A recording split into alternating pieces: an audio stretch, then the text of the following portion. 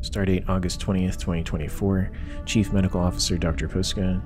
Supplemental log. At 2100, all Pyres on the planet had returned to the Anubis. The senior staff was updated to the events involving security and engineering representatives on the planet, specifically in regards to taking hostile fire from reported Tholians inside of an abandoned mine.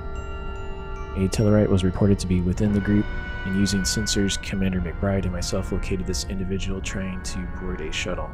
The captain of the ship denied the presence of the individual, and we had to manipulate the situation. I told the captain that this Tellarite was in fact detected on his ship and is likely to be drenched in significant radiation that could be potentially lethal to the crew. This caused a panic and the crew left the ship, but the Tellarite attempted to commandeer the ship.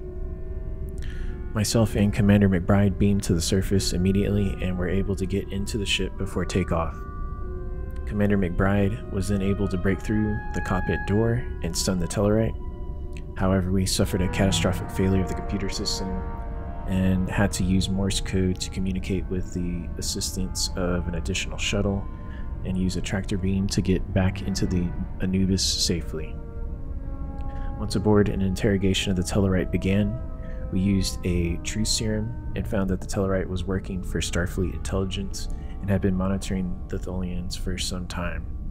At this point, a strength of 2 regiments, or approximately 2,000 men, was on planet. We formulated a plan to negotiate with Tholians under the discretion of Commander McBride. The Tholians claimed Dryon 6 as part of their territory and intended to enslave the local population for manual labor.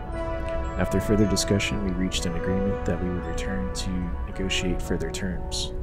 Rear Admiral Morris took commentary from the senior staff aboard the Anubis.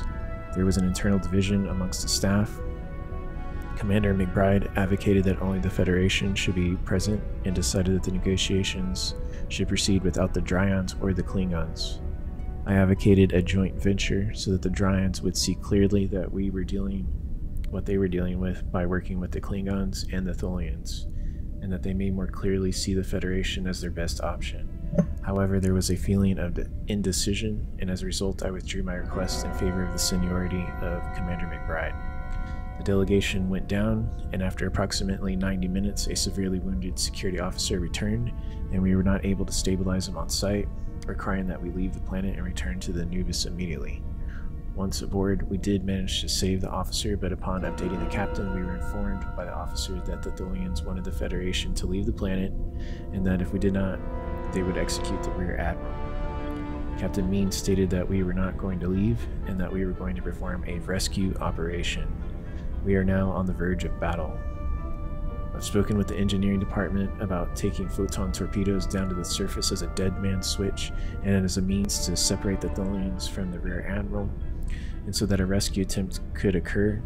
We're still in the process of working out the details and are on the way to the senior staff emergency meeting to go over potential plans to rescue Rear Admiral Marcus.